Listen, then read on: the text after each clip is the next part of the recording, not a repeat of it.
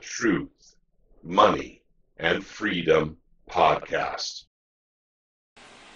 Welcome to Truth, Money, and Freedom. Today is Sunday, the 16th of May, 2021.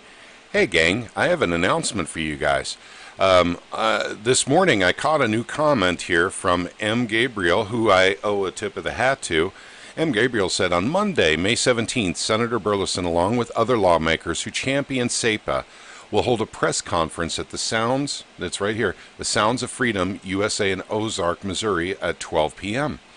The public is invited. Well, I'll tell you what, I actually texted both Jared and Eric, and they both confirmed that is true. I don't know where that information came from, but I am ever so grateful to M. Gabriel for making me aware of it. Otherwise, I may not have known. So, at any rate, gang, I'd like to invite you all tomorrow to the Sound of Freedom USA. That's Monday, tomorrow, the 17th of May, at noon, high noon, gang. It's a gun range in Ozark, Missouri.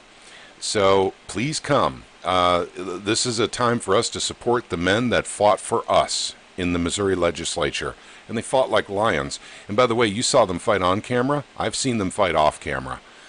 These guys worked really hard for the bill.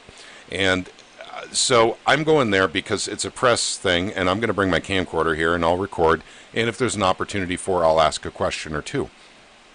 But I just got to be honest with you, gang. I've seen KY3, that's a local news affiliate, NBC in Springfield, Missouri. I've seen their coverage of SAPA, and it was all negative. And, of course, they covered Sheriff Arnott, who is negative, didn't want the bill. They covered Sheriff Cole in Christian County, negative, didn't want the bill. Always negativity, not, hey, we can make the bill better, or, hey, I've got constructive criticism, hey, there's something they've forgotten. No, it wasn't that at all. We can't have this bill. We just can't have this bill. Got to keep the feds in here. Well, okay, that may be their opinion, but once again, I'm looking forward to some positive press coverage on this. But once again, it's the mainstream media. We get what we get. But I wanted to let you guys know about the event so you can be there tomorrow if you have time. So those of you who are local to the area, see if you could take your lunch break during that time. But I'll definitely be there. It sounds like Jimmy D's going to be there. I haven't had confirmation of that yet. But of course, Eric and Jared will be there. And so I'm looking forward to shaking both of their hands after the fact. And although I saw them this past Tuesday up in Jefferson City, I'm very, very grateful for another opportunity to shake their hands and say thank you very much for looking out for my Second Amendment rights. How often do you have a lawmaker that's actually looking out for your Second Amendment rights, gang? So, come one, come all. I look forward to meeting any of you. And it's really close to Lambert's. So, maybe we get a meet and greet going, for Truth, Money, and Freedom folks in Lambert's. And also you folks on Facebook. I put these videos on Facebook as well. But yeah, let's get a contingent out there. Let's thank these two men for fighting so hard for what we know is right, our liberties, that too many politicians forget about all the time. So I did see this, and I'll have this link down below from EIN Presswire. It's not exactly positive about SAPA, but it's not negative about SAPA either. So sometimes you have to give credit where credit is due. But when I found this, I saw this right here. But I wouldn't have gone looking for it if it weren't for M. Gabriel. And it's talking about the press conference at the Sound of Freedom in Ozark tomorrow at noon. So at any rate, please be there.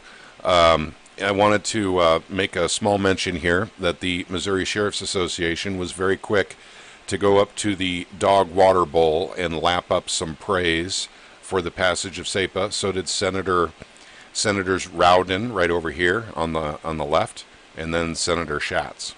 So they wanted their due for getting the bill passed, and we'll talk about that another time because I have a lot of things to say about that. So at any rate, that's what I had to say. I don't want to make it a long video. It's Sunday. I didn't anticipate making a video today, but thank you to M. Gabriel. Thank you for making me aware of this. And also, I'm really hoping to meet some of you guys there tomorrow, if you can make it. Some of you are local. Some of you are in Springfield that are on Truth, Money, and Freedom podcast. Some of you come from really far away, but it is an event tomorrow. If you can make it, that would be great. So please do consider. I look forward to meeting anyone who comes out there, and we'll have some fun afterwards. Maybe we'll do some shooting or go out to eat or something. You guys, once again, thank you for watching Truth, Money, and Freedom. Thank you for being a part of this. Thank you for supporting this movement. You guys are awesome, and I love all of you. And thank you all for helping out with this and standing up for liberty and freedom. Even if we can only do it on the state level, we can't seem to get that done on the federal level.